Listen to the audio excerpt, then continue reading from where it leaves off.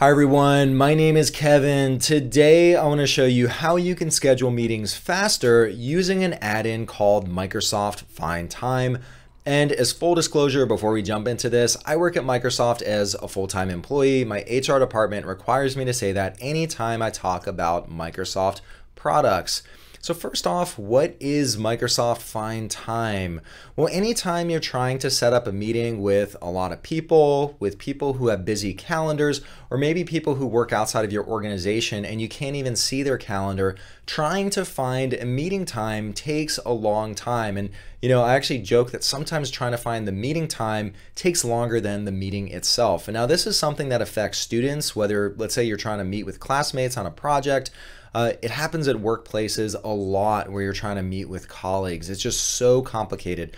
What tends to happen is you have these long email threads going back and forth where different people will throw in different times that work for them, and you try to find a time that sticks for everyone, but you get these massive chains where maybe you have 15, 20 responses. The FindTime add-in aims to solve this, and the way the FindTime add-in works is, let's say that I'm a meeting organizer, I'm trying to find a time that works for everyone. What I could do is I can propose a few initial times, and then people can go in and they can vote on those times. Maybe none of my proposals work for people. People could go in and throw in an additional proposal, and then we all vote on it. And once we find a time that works for everyone, FindTime on my behalf will go ahead and schedule the meeting for me, saving me lots and lots of time. Now, before we jump into this and I show you how to use FindTime, I just wanted to make a quick mention that FindTime is really near and dear to my heart. This is a project that I got to work on at Microsoft when it was in the Microsoft Garage. The Microsoft Garage is an incubation program at Microsoft where you have small teams of people solving real customer challenges. And it turned out that FindTime really resonated with a lot of people. It saved people tons and tons of time, and now it graduated to become an officially supported add-in by the Outlook team. So pretty neat to see that whole process end to end. So enough talk, why don't we jump on the PC? And first off, I'll show you how you can get the FindTime add-in, and then I also want to show you how you can use FindTime. Sound good? All right, let's jump on the PC. Here I am on my PC, and to get FindTime, what we're going to do is we're going to navigate to the website findtime.microsoft.com. This is where we are going to install FindTime. Now, before we install FindTime, a little Easter egg on here. If you scroll down, you'll see that there's a cartoon video that talks about what FindTime is. If we go ahead and play this, scheduling a meeting across organizations. You might recognize the voice on there. That is your Kevin Stratford speaking on there. This is a video that I got to pull together as part of the FindTime project. So back to getting FindTime, what we're going to do is on this page, you'll see two different buttons. What we want to do is we want to go ahead and install FindTime. Now, just a word on who can install FindTime. You either need an education account, so an education Microsoft 365 account, or you need a workplace Microsoft 365 account. If you have a consumer account, either free or a paid Microsoft 365 consumer account, unfortunately, you won't be able to use FindTime. You have to go to a school or a workplace that has Microsoft 365. As long as you have those, you will be able to install FindTime for free. So let's go ahead and we're going to click on this button. And what I'm going to do is, first off, I need to agree to the terms of use, and I also need to agree to the privacy statement. And then there's also an option to get email announcements and updates. I'd recommend doing that. Anytime new features come out, you'll be notified about them. So I'm going to go ahead and click on I'm ready. What it'll do now is it'll prompt me to log in. I'm going to go ahead and select my username, go ahead with the password and sign in. I'll go ahead and stay signed in. And what this will do now is this will kick off the installation process. Here you see that it's installing, and now it's been installed. Now what's neat is it congratulates me for installing it. And now right down here, I can see how I can access FindTime if I'm using Outlook desktop, if I'm using Outlook on the web, or if I'm using Outlook for Mac. So with any one of these different Outlook versions, I am able to access FindTime. So what I'm going to do is today I am using the latest and greatest version of the Outlook desktop client on a Windows PC. So I'm going to go ahead and open this and show you how you could use it there, but you could use it on the web or on Mac just as easily. Here I am in my inbox, and there are two different ways you can initiate a meeting poll. One of them is by replying to an email. The other way is by kicking off a new email thread. So in this case, I have an email from, looks like myself to myself, but let's imagine that a different person sent this to me and we're having a thread back and forth, and it turns out that we should meet about some topic. What I could do is up here in the top right hand corner, there's an option to reply with meeting poll. This will kick off FindTime. And the other way that I can kick off a meeting poll is I could click on new email up here. This will kick off a new email message, and here too I have the option to create a new meeting poll. Now before I can click on new meeting poll, what I need to do is I need to decide, well, who even is going to vote on a time of when we should meet. So I need to add a few different people to the to line of my email. So I'm going to go ahead and add a few people. So I've put 2 people on here, and it turns out that Adele and Emily, they tend to have very busy calendars, and it's always difficult finding meeting times with them. So using FindTime will be a big help here. Let me go ahead and just enter a subject. All right, I entered in a quick subject here, and this all looks good. So let me go ahead now and click on new meeting poll. What will happen now is FindTime will load, and I see this initial interface. I'm going to walk through and just talk about what you can do here. So here, the first thing that I'm able to do is I could select a duration for this meeting. So anywhere from 15 minutes to 8 hours, or even I could choose a custom amount of time. I'm going to go with a 30-minute meeting. And then I could either select whether I want the meeting to happen during work hours, which is the default, or I could turn that off and just say anytime during the day. Now, by either toggling this on or off, the impact of that is for the different proposed times that I see down below. Here I have the entire day to choose from. Here it limits it to my work hours that are set in Outlook. I could also go ahead and choose the time zone that I want to use for scheduling the meeting. And then here I see a calendar view with a bunch of times. Let's walk through this for a moment. So here, one of the things I could see is this is my next week coming up. And so what I could do is I could click through the days of the week. This is Monday, Tuesday, all the way through Friday. And then I see times throughout the workday. So here all the way from 8 a.m. to 5 p.m. And so what I can do then is I could select different times, and I could propose different times. So here maybe on Monday I want to say 9 a.m. and maybe I also propose 2 p.m. I could also click on Tuesday, and maybe I want to choose maybe let's say 10 a.m. on Tuesday, and maybe I'll choose, let's say, a 4 p.m. meeting. And so I could go through and propose different times. Now, one of the things that's interesting down here, I see green on the days here. This indicates what days tend to work the best for my required attendees. Now, my required attendees are on the to line. Any optional attendees are on the CC line.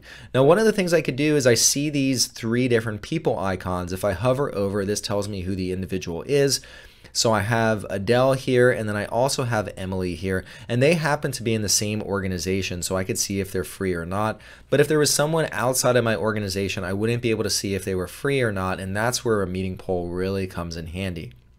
Now, one of the things I could do too is I could also sort this list specifically by time, or I could sort it by availability, but everyone's available here, and so it's just showing me the time straight up. But let's say I chose availability, it would show me at the top the time when most people are available, all the way down to when least number of people are available. If I click on this 10 a.m. proposed meeting time, if I go over and click on this calendar icon, what it'll do is it shows my calendar with the suggested time, and it shows what's immediately before the meeting and what's immediately after the meeting. So maybe I don't want to schedule the meeting immediately after a meeting that tends to run long. This just gives me some context as to where I'm placing this meeting on my calendar. Okay, I've gone ahead now and I've selected 4 different times. What I want to do now is I'm going to click on next. Now, what this will ask me to do next, I can enter a meeting location. So maybe I want to say Kevin's office. And what I can do then is I could toggle on or off whether this is going to be a Microsoft Teams meeting.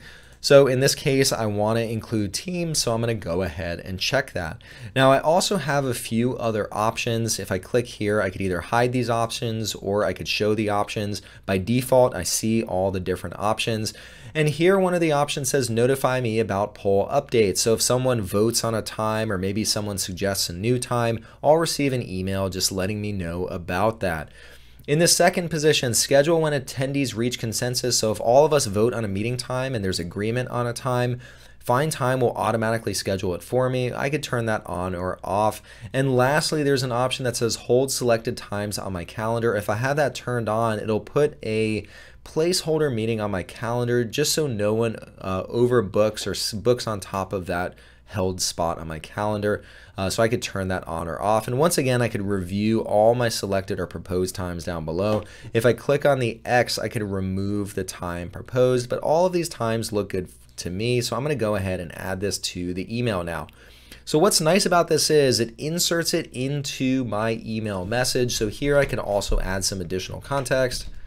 What I've done is I've written a little bit of text in here and I see exactly what the email message is going to look like. So it says who the organizer is, what the duration is. It says there are 4 options provided.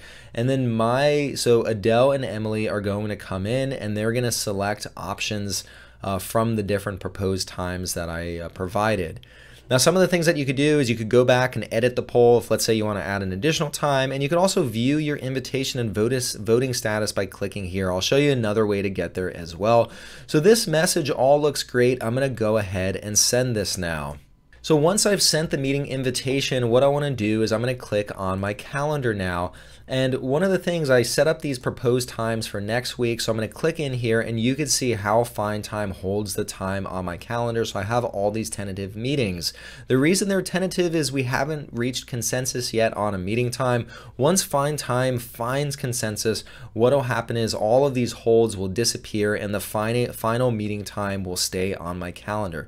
So one of the things I want to do is if you want to get to the interface where you could see who's voted, you could manage what the times are, maybe you want to add some additional times, all I have to do is click into one of these proposed times. From within the placeholder on my calendar, what I could do is I could see the status or I could update times, and what I could do is I could also see all of my FindTime polls. So what I'm going to do is I'm just going to click in to see the status and also update times. What I can see now is I could click into the organizer view, or I can also click into the attendee view. And so what I'm going to do is I'm going to go ahead and let's click into the attendee view for Adele. And then I'm also going to click into it for Emily so we could all vote on a meeting time that works. So let's start with Adele. So if Adele were to come in here, she would click on her name and she sees all the details of the meeting, what the duration is. And so what she can do now is she could go through and she could look at all of the times and she could vote on which one she prefers. So here, maybe 9 a.m., well, that's a little early, so no, I don't want to do that. 2 p.m., that sounds more reasonable, I'll say that. 10 a.m., probably works, but yeah, 4 p.m., end of the day, that's the best time. I'm going to go ahead and prefer that. Now, one of the things that Adele could do here is she can also propose additional times. If she clicks on here, she could select another date and another time. But in this case, we're going to stick with all the proposed times that are already here. Some of the things that Adele can also do, let's say that maybe I missed someone on the meeting invitation, she could go ahead and add additional people, or maybe she wants to add an additional optional attendee, so she could click on here and add an additional name and an additional email address, and that'll then add them to the poll as well. But here, Adele is pretty satisfied with all the options, so she's going to go ahead and vote. All right, so now Emily is here and she also wants to vote. Now what's nice here is Emily can see how other people voted, so that could influence her decision. So here she could see Adele did not like the 9 a.m. option, so maybe Emily is going to go ahead and say, no, I don't want to do that either. Here everyone said yes. Here everyone said yes, but 4 p.m. she really prefers that, so I'm going to go ahead and prefer that as well, just to go along with Adele here, and then I'm going to go ahead and vote as well. So now everyone has voted. What I'm going to do is I'm going to go back into Microsoft Outlook, and one thing we'll see now, all of my holds have disappeared from the calendar, and FindTime went ahead and it automatically scheduled the 4 p.m. slot because that was the preferred slot. It worked for me, and then Adele and Emily liked that the most. And so if I click into this now, I'll see that the meeting has been scheduled, and I also have the ability to join the Teams meeting. All right, well, that was a tutorial of how you could use FindTime to schedule meetings even faster. If you found this video helpful and you now know how to schedule meetings much more easily and you think you might save time, please give this video a thumbs up. If you want to see more videos like this in the future, please hit that subscribe button. That way you'll get a notification anytime new content like this comes out. And lastly, if you want to see me cover any other topics in the future, please leave a comment down below. I read them all and I'll add it to my list of videos to create. All right, well, thanks for watching and I hope to see you next time. Bye.